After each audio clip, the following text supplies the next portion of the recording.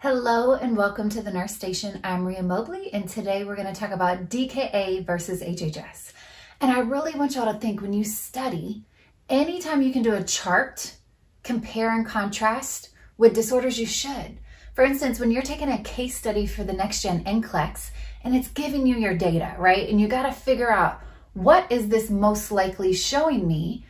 DKA and HHS have so many similarities, but there is big differences we need to note and therefore treat differently. So I encourage you, we're going to review patho real quick, but I have a chart on the other side. So anytime you can compare and contrast disorders that mimic each other or are complete opposites, do so. I'll help you remember better. So diabetes, your blood glucose is too high. We know that we need glucose. This is my cell and this is my vessel. So my bloodstream, right? We know that we need glucose to enter the cell so that we can use it for energy. We need glucose for energy. So right now, that glucose channel is closed. Insulin, right? Insulin helps blood sugar enter cells so it can be used for energy. Insulin will attach to an insulin receptor on the cell and therefore open up the glucose channel and let the glucose enter the cell where we want it, where we need to use it, right? Because we need it for energy. Well, in type 1 diabetes, look, there's an immune response that attacks your pancreas because you know that insulin is created in your beta cells. So pretty much this is very important. They have little to no insulin production. Little to no insulin. So if you have little to no insulin, there's no insulin to attach to the insulin receptor on the cell to allow the glucose channel to open, okay? So when you have little to no insulin, glucose is not transported into the cell, and this stands for increased blood glucose. So our glucose is in our blood, so it's increased in our blood glucose. And when blood glucose gets too high, body copes by the 3 P's, all right? So let's think about this. It's very important to understand the 3 P's. When I have too much sugar out here in my blood, it can't get into my cell because look, I have little to no insulin. So my glucose channel is closed, okay? I have little to no insulin attaching to my insulin receptor on my cell. So all the glucose starts to build up in your blood. Your kidneys cope. It will start taking that excess glucose from your blood and it's going to pee it off, right? So diabetic clients can pee more frequently, called polyuria. Now, when you're peeing more frequently, your body copes, right? It's a beautiful thing. So you're peeing so much what is beautiful thing? But you're peeing so much that your body's like, oh shoot, I need more fluid because I'm peeing off too much fluid, but it's a coping mechanism, right? We're trying to pee off all this excess blood sugar through urine and we have polyuria, but now we're getting thirsty because we're peeing too much. So we have polydipsia, which is increased thirst because our body's trying to cope to get us drink more.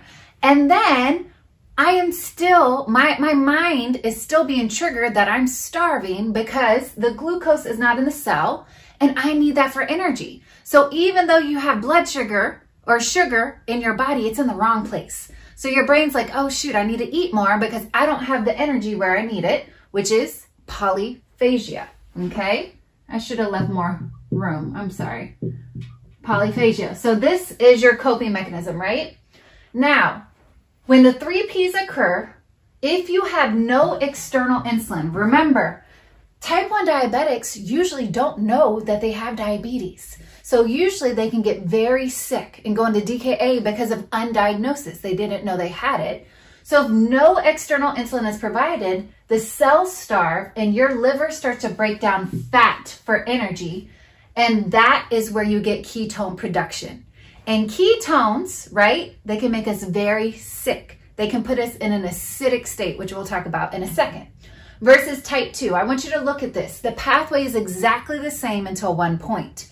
So you have become desensitized to insulin or have insulin resistance. So you still have insulin, right? You still have insulin in your body that can attach to your insulin receptors, but your body might not respond as well. It's desensitized to it.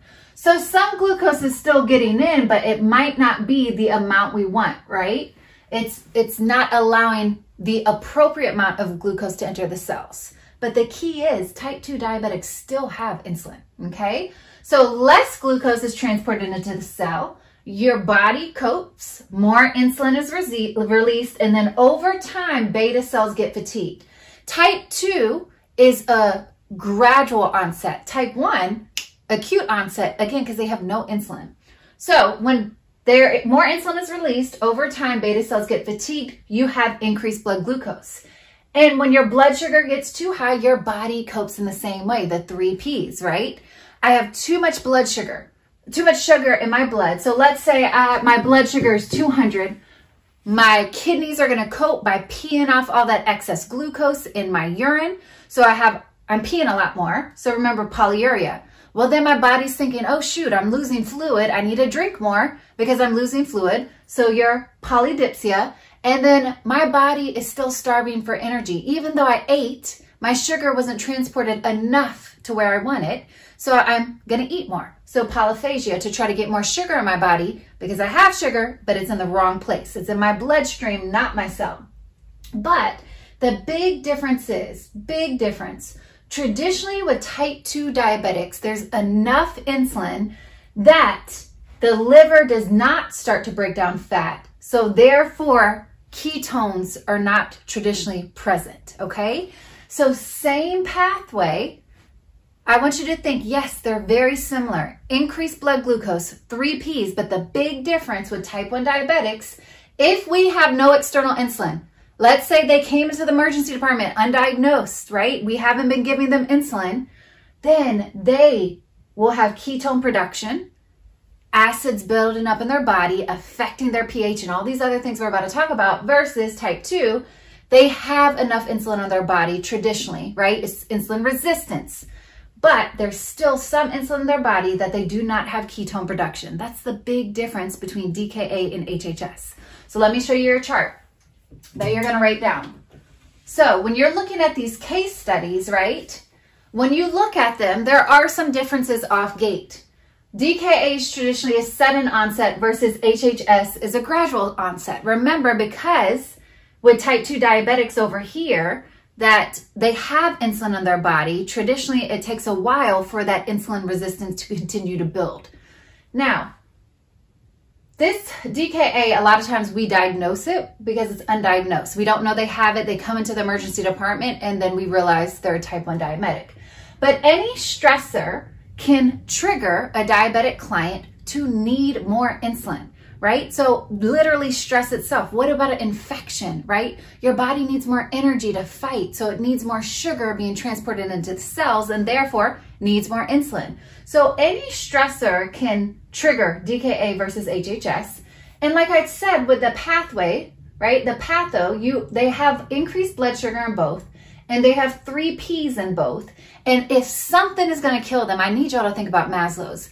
If something is going to kill them, you need to be thinking about circulation. The kidneys are coping to get that excess blood glucose out of their bloodstream, right? To pee off glucose. That's why we can test the glucose for urine.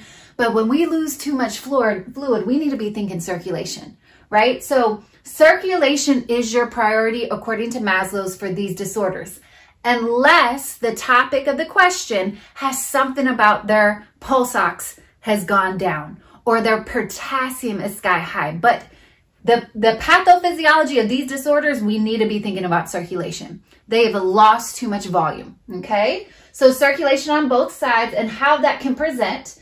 Anytime we've lost volume, our blood pressure goes down. Our heart starts pumping faster and faster and faster. So we have tachycardia because we want to circulate whatever volume is left in our body, right? We need to get the oxygen perfused to the rest of our cells and tissues. And then we have dry mucous membranes. And let's think about what happens to our kidneys. When we're in trouble circulation-wise, the oxygen is going to perfuse to the vital organs, right? Heart, lung, and brains. I'm not thinking about perfusing my kidneys right now. I can't live without oxygen to my brain, heart, or lungs, right? But kidneys, they can last a little bit longer. So we might start to see increased BUN, increased creatinine. And your priority, if it's a circulatory problem, you got to replace volume. We are going to give fluids. Traditionally, it's going to be normal saline. I can say that depending on how their electrolytes look, it can be normal saline with something in it. But at this level, I want y'all to know, give fluids. We are giving IV insulin, and the IV insulin available is regular insulin. And do you see how they are the same at this point? Now, let's differentiate, because that case study could have your patient your patient's blood sugar is 220. They have low blood pressure, high heart rate, dry mucous membranes, elevated BUN and creatinine. At this point, we really can't tell the difference between the two. But when we start talking about ketone development and acid-base imbalances, that's when we start to notice the differences. So remember, with DKA, when you have no insulin in your body or very little, you have serum and urine ketones produced. Because remember, when we have little to no insulin in our body, what does the liver break down? The liver breaks down fat because we need energy. We need energy to survive. So the liver breaks down fat, which then produces ketones. So in DKA, if we were to test their blood and their urine, we would see ketones. Now remember, ketones create an acidic state. So normal pH is 7.35 to 7.45, but we know when it's less than 7.35, we are in an acidic state, okay? And what's the other thing to remember about acid-base balance? When your pH gets low, your potassium gets high. So we have a low pH, less than 7.35, and we have a higher potassium level, hyperkalemia. And anytime you think about imbalances with potassium, we need to be thinking the heart. So we need to be monitoring the EKG. We need to be looking for dysrhythmias, okay? And something else, Kussmaul's respiration. So let's think about this. When we are in an acidic state, I have too much acid. I'm holding on to too much acid. Your body is going to cope and try to get acid off. So Kussmaul's is actually a coping mechanism, okay? Because I want you to think about CO2. CO2 is an acid. So I'm in an acidic state. My pH is less than 7.35. I need to get rid of acid. I'm going to start to blow off my CO2, carbon dioxide, which is an acid, right? It's a coping mechanism. Kussmaul's is a coping mechanism. And traditionally in DKA, they have that fruity acetone breath because of ketone development. Now remember, HHS, because our type 2 diabetics have insulin in their body, the liver does not break down fat. They have enough insulin to transport some glucose into the cells for energy, so we don't have to break down our fat. Ketones are not developed. So when we're thinking about HHS, right, we're not going to see serum and urine ketones. We're not going to see our pH go acidic. We're going to see a normal pH level. We're not going to see our potassium go high because of that acidic state. All right, so always think about your differences. DKA, literally it's called ketoacidosis, right? You're going to think of an acidic state, changes to potassium, positive tests for serum and urine ketones. Over here with HHS, we're not going to think of an acid-base imbalance, okay? That's the big key differences. And therefore, because we don't have ketone, we don't have that acetone breath, that fruity breath, we don't have Kussmaul's, which is a coping mechanism to try to blow off carbon dioxide, which is an acid. We don't have any of that. So that's a big hallmark right here of how you can kind of differentiate the two. Now, treatment is very similar for both. Like I said, priority is circulation. You need to administer fluids. We need to provide IV insulin. And especially with any acid-base imbalance and changes in potassium, you need to be monitoring their heart. Now, I always want y'all to think, anytime we provide treatment, we can also have a complication for treatment. So post-treatment, you need to ensure circulatory stability. That's Maslow's. I want y'all to think, unless it shows you an airway or breathing problem with DKA or HHS, your priority is circulation. We know they're peeing off too much fluid, right? 3 Ps, polyuria. They're losing too much volume. We know that. So think circulation. unless the question shows you airway or breathing. So ensure circulatory stability. You need to ensure the blood pressure has gone up, the heart rate has gone down. BUN and creatinine levels are getting back to normal because we've replaced volume, so our kidneys are being perfused. Now, I want you to monitor for hypoglycemia. Anytime we give IV insulin, regular insulin, we could drop the blood sugar too low too quickly. So remember, anytime you give something, you got to think about the side effect that can occur. So sometimes during our treatment, we might add dextrose into our fluid when we're giving IV insulin to try to prevent hypoglycemia from occurring, and also monitor for hypokalemia. So remember, when we give IV insulin, going back to pharmacology, IV insulin pushes glucose into the cell, but it also pushes potassium into the cell. So we can see a side effect of hypoglycemia with IV insulin administration. So make sure you're monitoring for hypokalemia. We might have to add potassium to our fluids if needed, but those are things we need to look for post-treatment. So I hope this helped. It was a quick video on differentiating DKA versus HHS, but I want you to focus on right here. When you have a difference in a pH and potassium, right, and coping mechanisms like cool smalls and fruity breath, you need to be thinking DKA.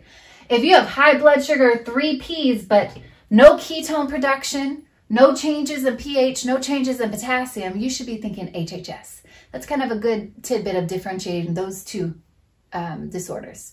So as always, if this helped you, I hope you help somebody else. Take care.